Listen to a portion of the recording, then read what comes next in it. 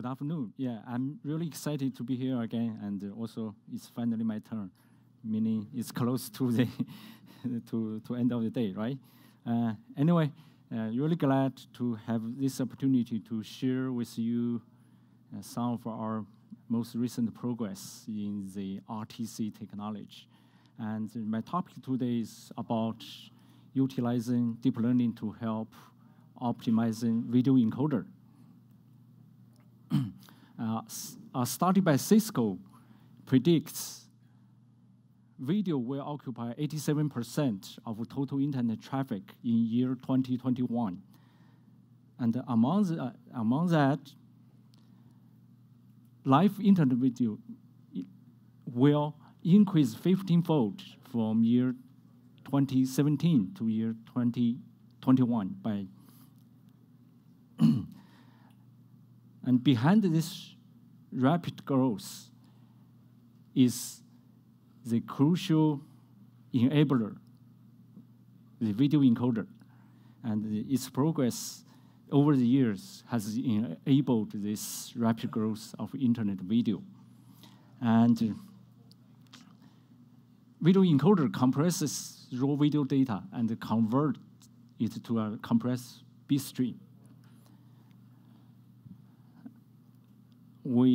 Over the years, we have been facing constantly the challenge of trying to achieve more compression.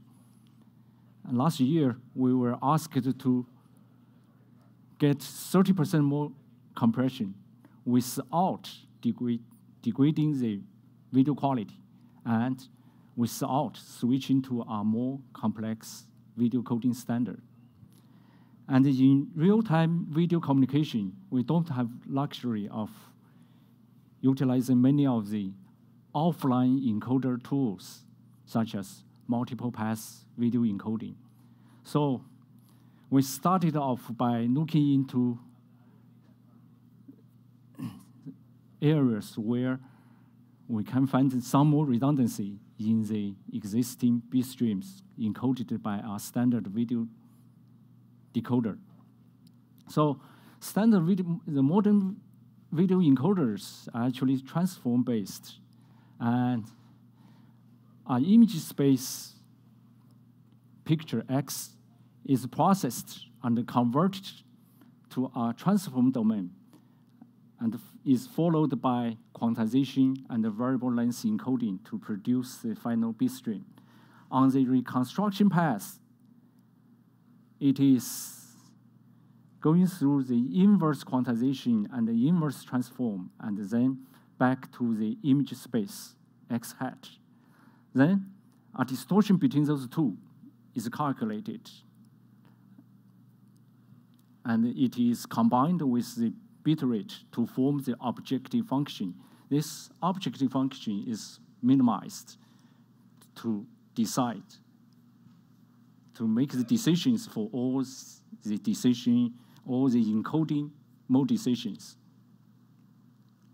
And the distortion D is usually measured by mean square error or mean absolute error.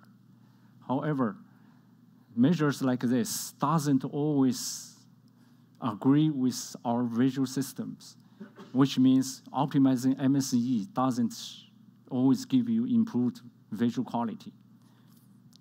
So researchers have been looking into our human visual systems, trying to take advantage of our visual system properties.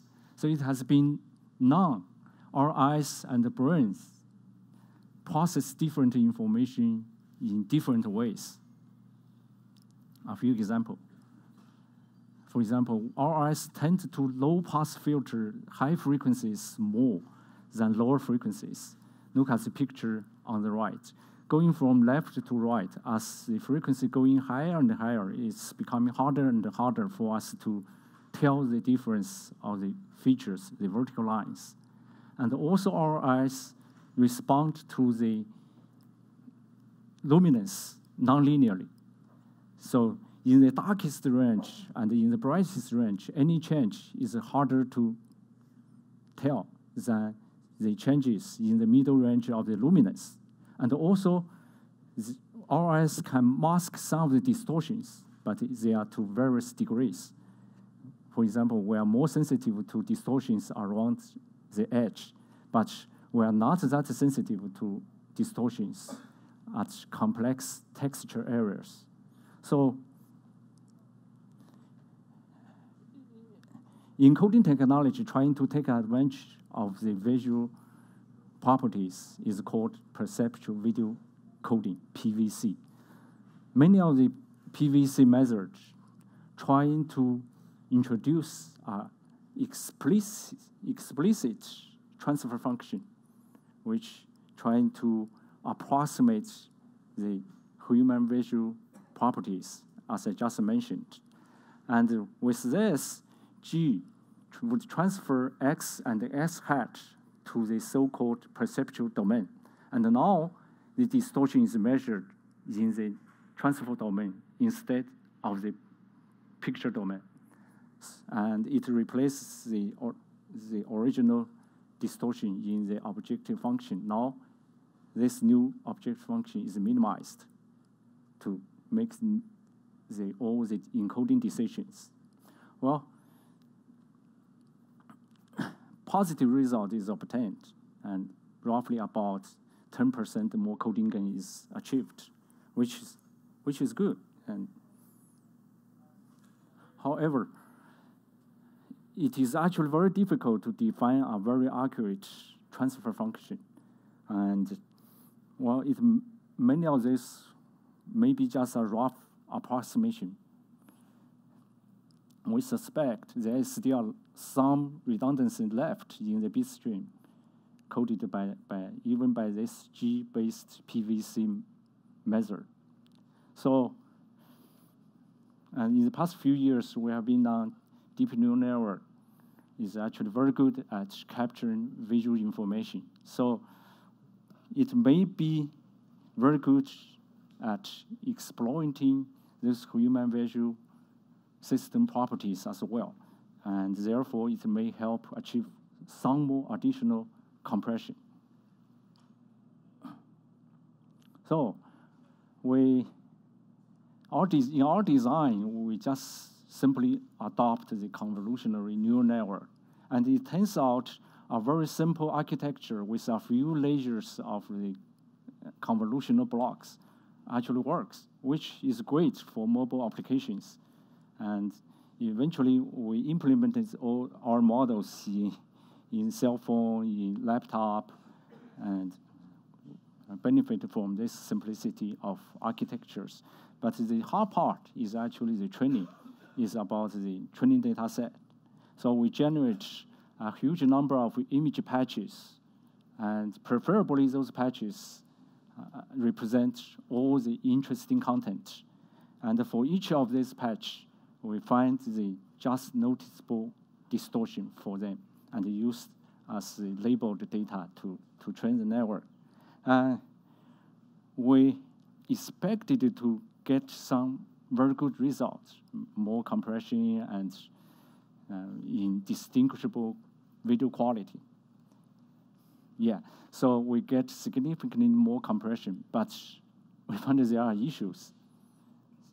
Just like this picture shows. On the right-hand side is a reconstruct picture using the deep learning-based PVC. And on the cheek area, we find a lot of blocking artifacts. Let's enlarge it. And let's see. Yeah, it's visible here. Great. So, I mean, not the encoder is great. It's great to be able to see what I'm talking about. So the reason is because the encoder has a quantization, right? We all know compression is achieved through quantization. So quantization gives these artifacts. And our initial design doesn't take into consideration of the encoder quantization. We end up by trying to modulate the JND according to the quantization level. And after this, the blocking artifacts is removed or largely removed, compared to the initial version. So I'd like to spend a minute to talk about how we evaluate this perceptual video encoding. And we use double-blind testing, and we invite more than 20 subjects, untrained subjects, or some of them may be trained, we don't care. And we provide 90 PVC-coded video clips and 90 corresponding non-PVC coded video clips, and ask them to give the mean opinion score. And then the difference of the MOS score is calculated. And in the literature or in the community, degradation of 5% is usually considered very good. Here is our result. And the average DMOS is less than 1%, which means quality is kept. And the average bitrate dropped by more than 23%, so we get more compression, and that is 30% a year, right? So then we apply it to our typical thing of meeting thing and or head and shoulder and conference, those kind of like, then we do get 30% bitrate reduction. I'd like to show you a demo, actually, run a real program, which is implemented in my laptop. Let me show you. Okay, so in this demo, there are two areas which we can pay attention to. And on the right-hand side is real-time bitrate.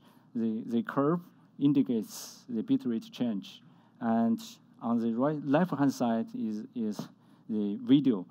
And I will switch on and off the PVC and ask you to check whether you can detect the quality difference. And also pay attention to the bitrate change when the PVC is on and off.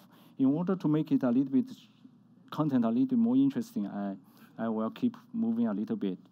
Otherwise, a static thing is not that. So, okay, this is before, after, before, usually around 6, after is dropped, the green line, before, after. So, and yeah, so tell me if you can tell the video quality difference on, off, on. So that's the a brief demo here. Then come back to my PPT. Yeah, this is probably the last page. And well, this it's already implemented in our in some of the cell phone, iOS, Android, and also the laptop. And yeah, so the model is so small, so we are able to like support 720p 30 frames in real time, just using GPU, implemented by GPU. And for some of the high-end iPhones, we implemented in NPU, whenever there's an NPU. So what's next? So we are going to continue to work on video encoding and make it more content aware, because not all contents are created equal. Some are more interesting than others. So we are trying to make the more interesting ones encoded better, while we can degrade gracefully a little bit about those non-interesting areas. And also, we know there are many other places we can make use of deep learning to help. For example, video quality enhancement, like get rid of the encoding artifacts, the blockness I just mentioned, and also the mosquito noise kind of thing. Or even in dark sense, the camera is subject to some random Gaussian noise, white noise, that can be reduced by deep learning algorithm. And also in our business, actually, Content moderation is also very important, and there have been solutions by those famous companies like Microsoft and Google, and we are also developing in-house design for this because of the like some of the regulations, so need to deploy it in every region separately. Anyway, this concludes my presentation. Thank you.